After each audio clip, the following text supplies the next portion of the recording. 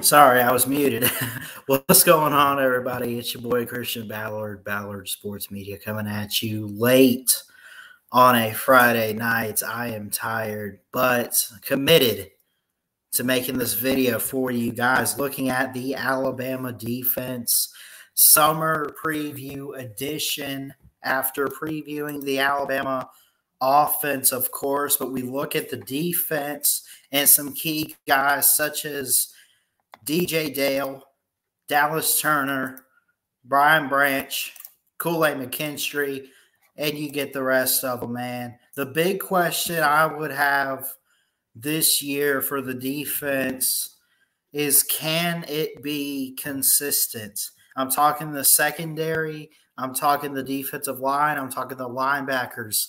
Can they open with Utah State. Let's say if they can pressure that quarterback, if they could get sacks, if they could get some picks, if they could just be good and get off the field on third down, which has been the biggest issue for them in recent years, if anything, with the defense, is getting off the field on third down.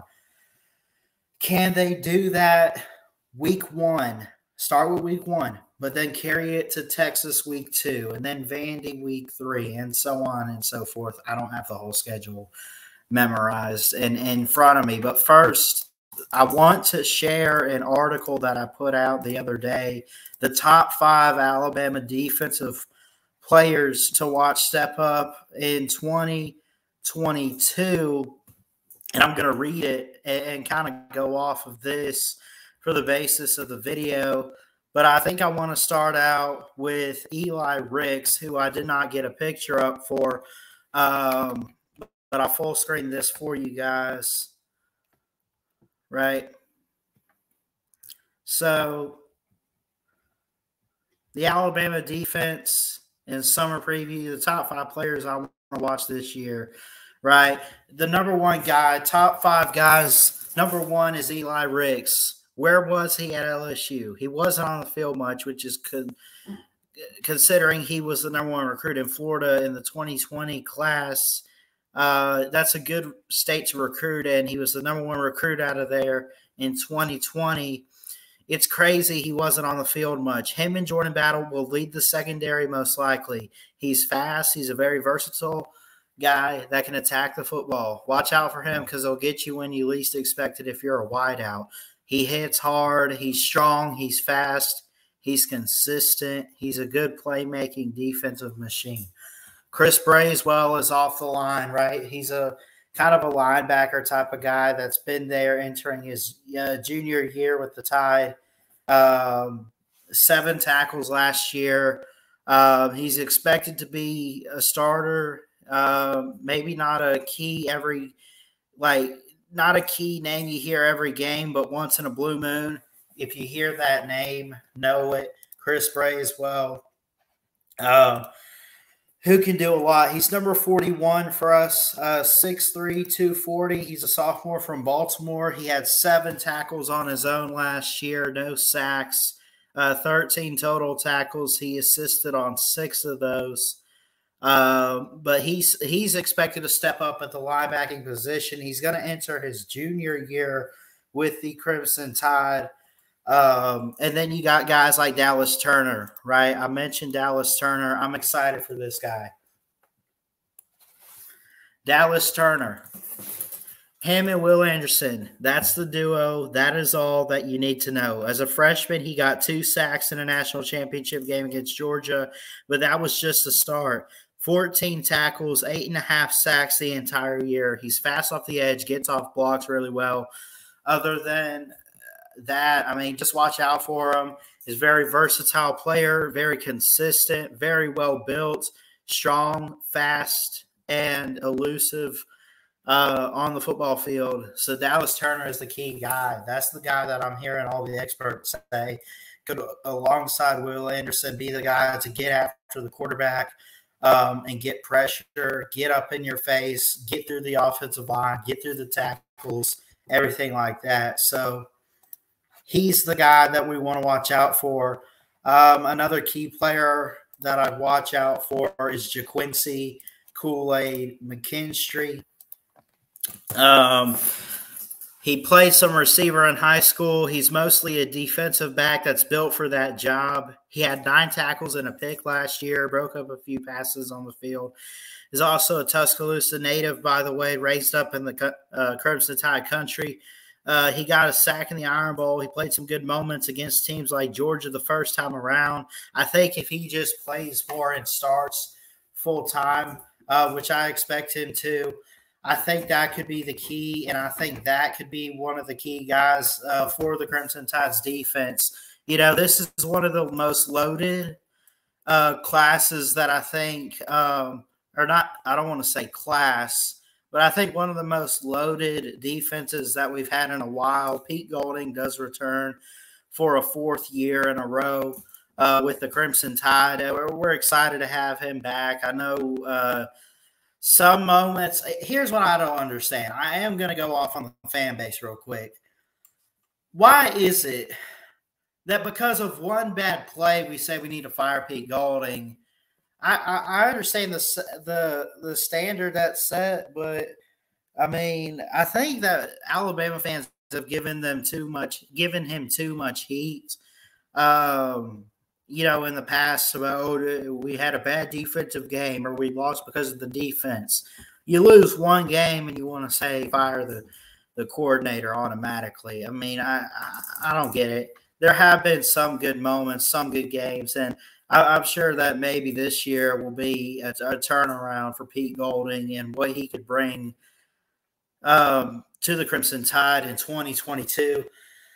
Looking at that, there's a lot he can contribute. I mentioned some guys that are on this roster. You know, DJ Dale, Dallas Turner, Brian Branch, Kool-Aid McKinstry. We could go down the list with Jordan Battle, Henry To'o, who had a 111, led the team in tackles at 111 last year. He's going to be good off the edge. You know, we could play him up front. We could play him at middle linebacker, which I think is where he's mostly going to end up playing. You know, we lose guys like Fedarian Mathis and Christian Harris and Josh Joe, but, you know, we bring a lot back, and Daniel Wright, and we lost Drew Sanders to Texas. Well, Brian Ray, I think he went pro, but what? Okay. Sorry about that. So there's a lot of different guys that could definitely step up for the Alabama defense in 2022 overall. I think it's going to be a good unit. I think that it's hopefully consistent and can step up at times when it needs to.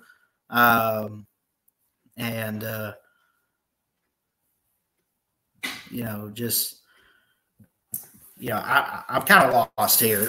Here's what I'll say.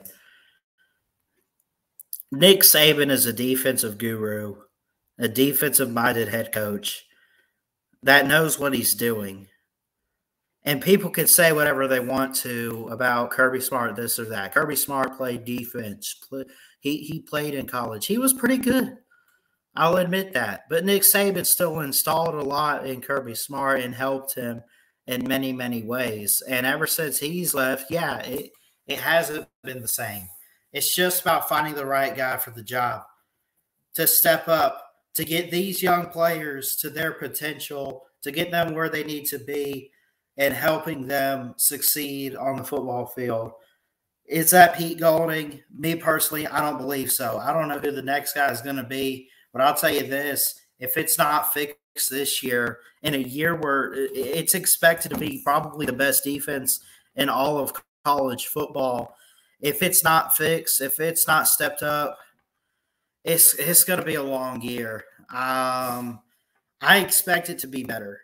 I think Nick Saban expects it to be better. All Tide fans expect it to be better this summer, or this fall, I should say. Previewing it here in the summer, though. Man,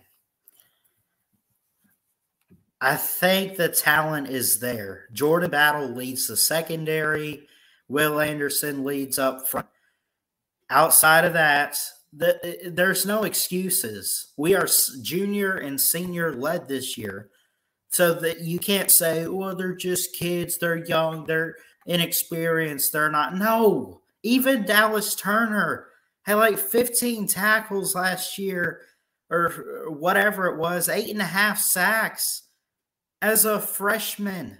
They played a lot of freshmen last year. There's no excuse why they can't be better this year, why this whole unit can't be better this year. Tim Smith, DJ Dale up front on the line, Henry To'o. I mean, you name it. Name a player they're probably going to play, get some reps, and be good enough to contribute. Man.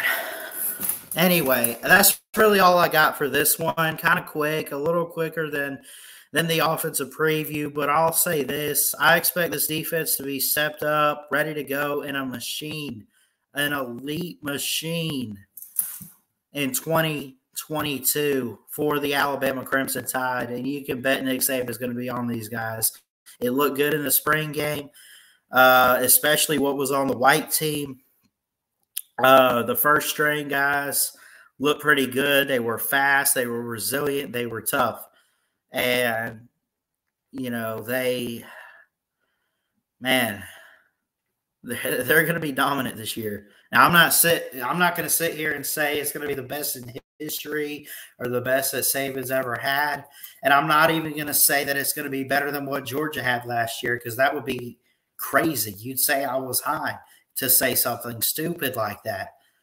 But believe me when I say that you will see consistency. You will see guys that want to play football, that want to pressure the quarterback, that want to pick the ball off.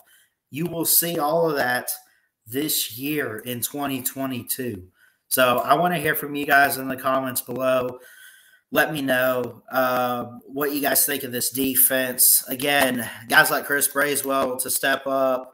Guys like Henry To'o, Tim Smith, DJ Dale, Justin Eboigbe. Malachi Moore is a guy that I didn't put up here, didn't really talk much about, and I apologize.